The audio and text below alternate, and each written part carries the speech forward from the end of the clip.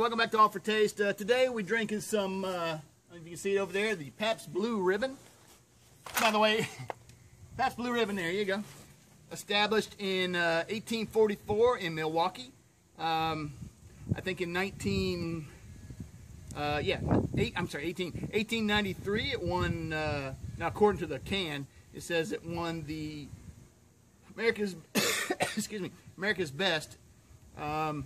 Funny thing is, though, I look all over the internet, there's no proof of that. There's nothing that says that except for they claim it. So, but either way, you know, this is a good economy beer. This is a nice lager, an American lager. Like I said, it was established in Milwaukee in 1844. Of course, now it's owned by Miller Brewing Company, and the headquarters out of L.A. Yay.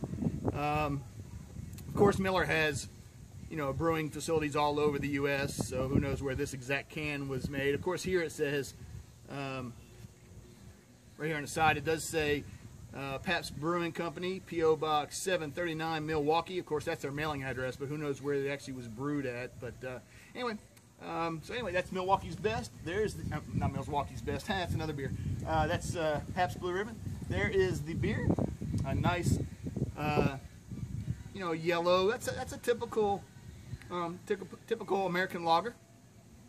Really, really nice yellow color, completely see-through because it's filtered as, you know, as all get out. Yeah. By the way, I'm under the truck for a good reason. I'm actually my fuel pump went out, so I'm under the truck. Talking about truck, here comes one going by, and it's pretty loud. So give it a second. Anyway, under the truck here because my fuel pump went out. And I'm debating whether I should either drop the tank to replace it, which I don't want to do. I don't want to drop the fuel tank. Or I can just lift the bed. Now, I'm looking under here to see how many bolts. I think, according to everything I read, it's got 4 bolts on each side underneath here. So there's 8 bolts plus the wiring harness underneath here. Got 1, 2, 3, 4, I think 4 little things that unplug. So that's nice and easy.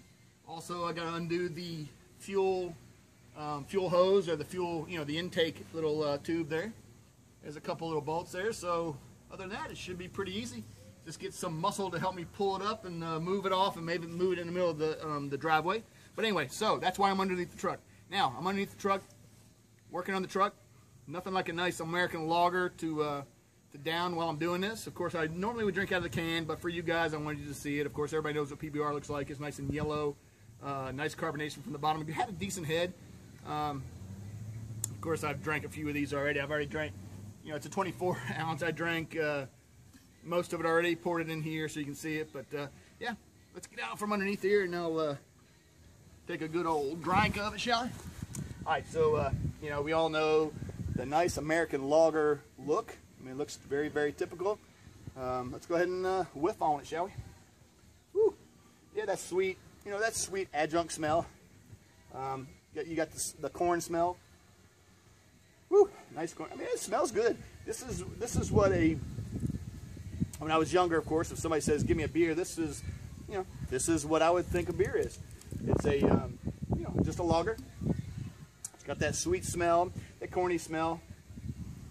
A little grainy, you can smell the grains, of course.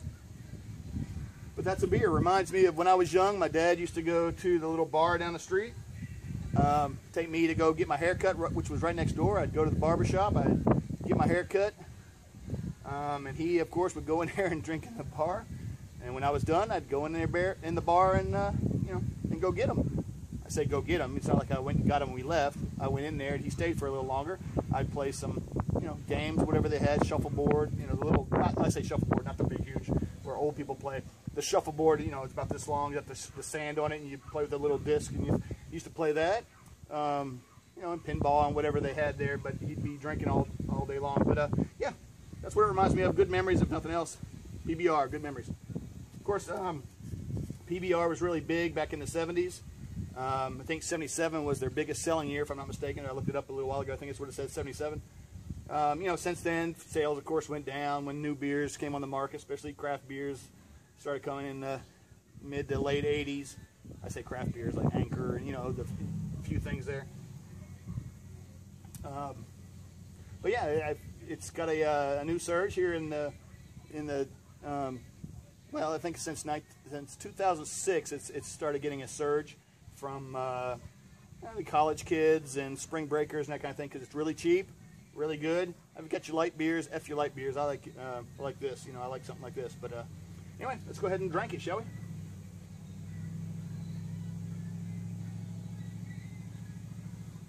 Yeah, it's got that typical lager taste, American lager taste. You got your sweet taste from the, you know, the adjuncts and stuff. You got your corn taste. You know, malty, bready, you know, biscuity.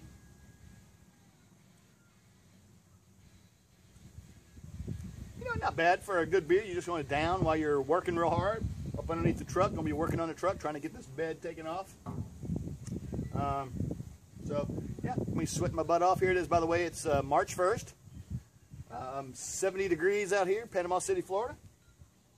Beautiful weather, nice blue skies, and I'm underneath the truck. So, nothing better than a good PBR to keep me quenched, right?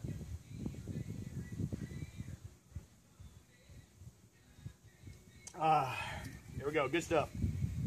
So, anyway, here we go. Pabst Blue Ribbon, American lager. Says this is the original Pabst Blue Ribbon beer. Nature's choicest products provided its prized flavor.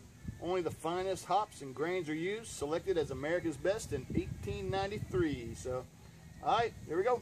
Peace.